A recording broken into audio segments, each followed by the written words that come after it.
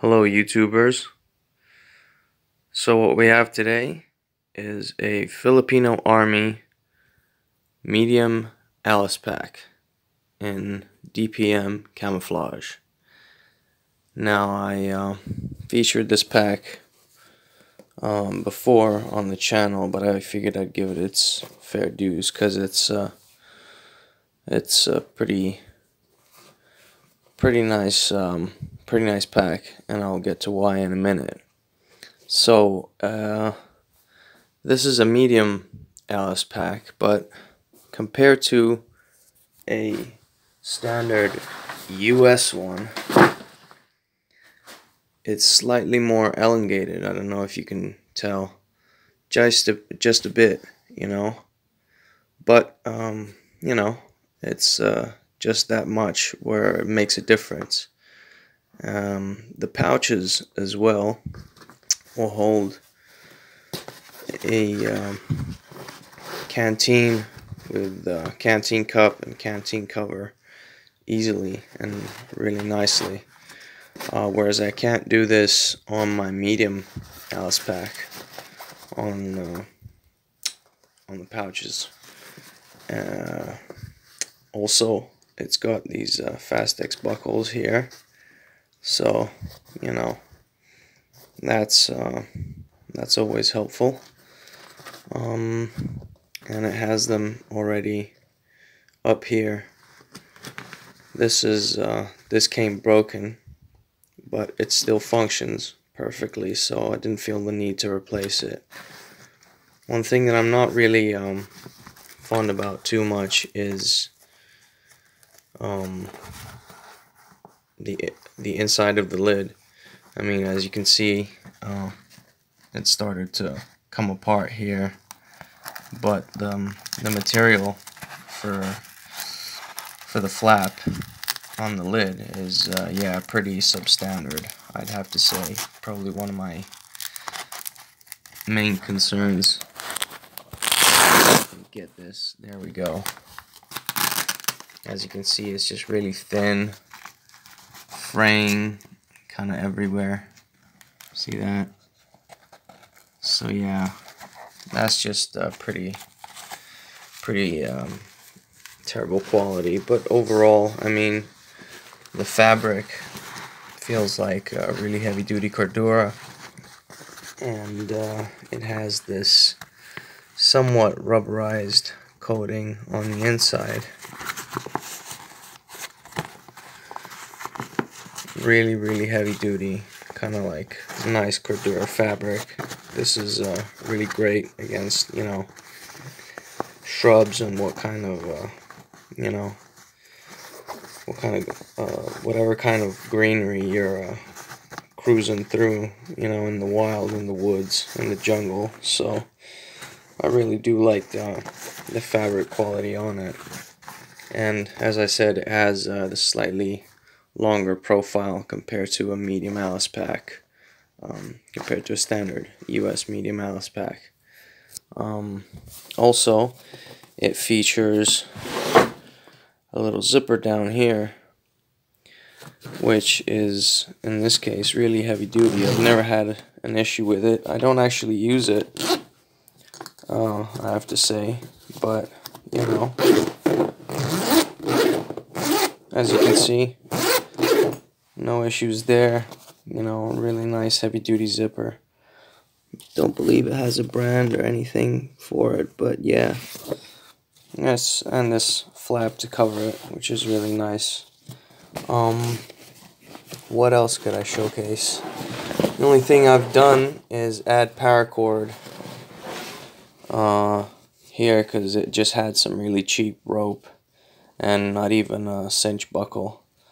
Which, yeah, again, I added the cinch buckle, I added the paracord, and now it's pretty good, like so.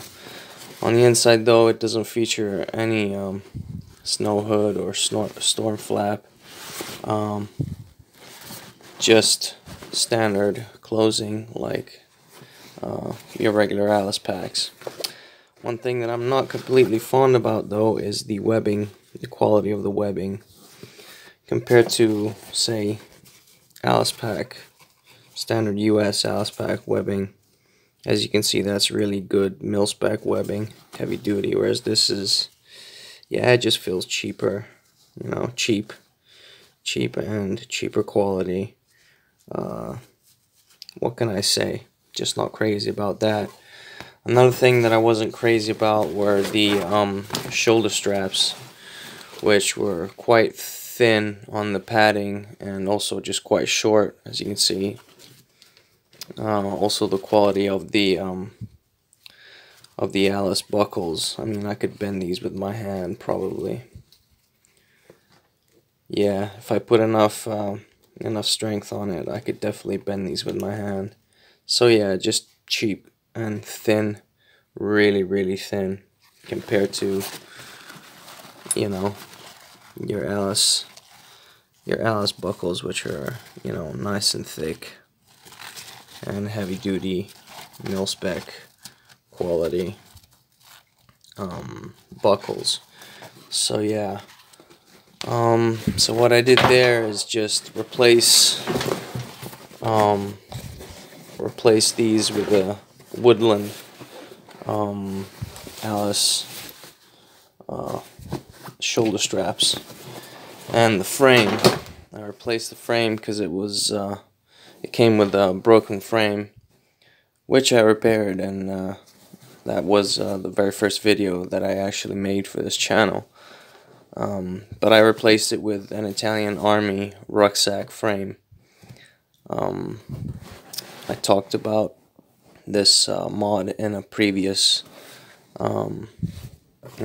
video, but yeah, this frame works really nicely. It slots in there and just gives it a nice modern feel and modern look to it, and it's perfect for this kind of size because it kind of has the same profile as a large Alice pack. As I said, it's a bit longer than a medium, but at the same time it's slim, just like a medium Alice pack.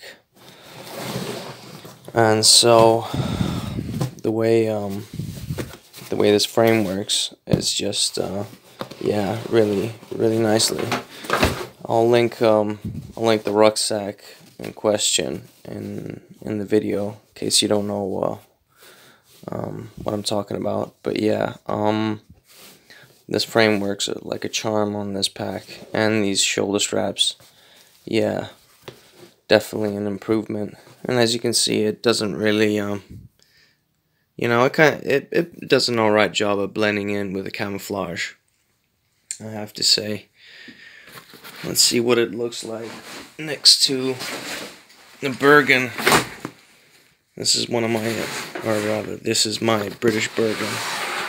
I want to see the difference in DPM camouflage. As you can see there, it's kind of darker, you know, a bit more like, you know, rusty brown in certain bits, you know, compared to maybe a bit more earthy brown on my British Bergen here. But the pattern is there, you know, especially the green and the tan. I really like the shade of tan on here. It gives it really that disruptive pattern feel. And yeah, I really like this kind of camo, I have to say. Let's see if I can stand this thing up. Yeah, compared to the British Bergen, yeah, it just has that rusty brown tone to it. Even the green has a different shade, but I quite like it nonetheless.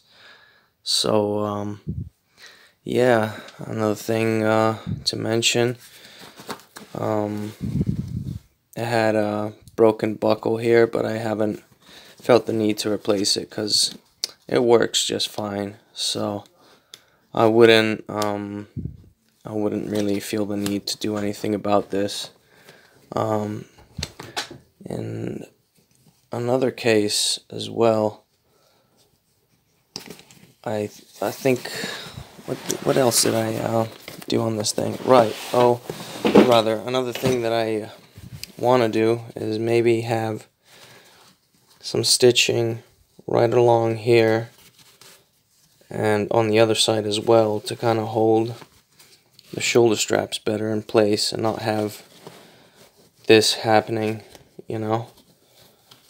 If I have this stitched on the very sides so I can slip through the load lifter, but still have it nicely stitched so it retains a bit more of the strength, you know, just around here. That's probably the last mod that I would have done on this pack. I kept the waist pad because, you know, nothing wrong with this waist pad. And oh, here is the insignia. Let's see if this thing focuses. Alright, maybe not.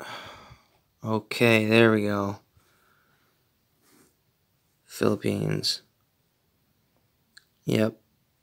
So yeah, there's nothing wrong with the waist pad. And that works like it should. And for a medium Alice pack, you know, I think it'll do just fine, you know. The shoulder straps definitely are more than enough for this model, just because you can't really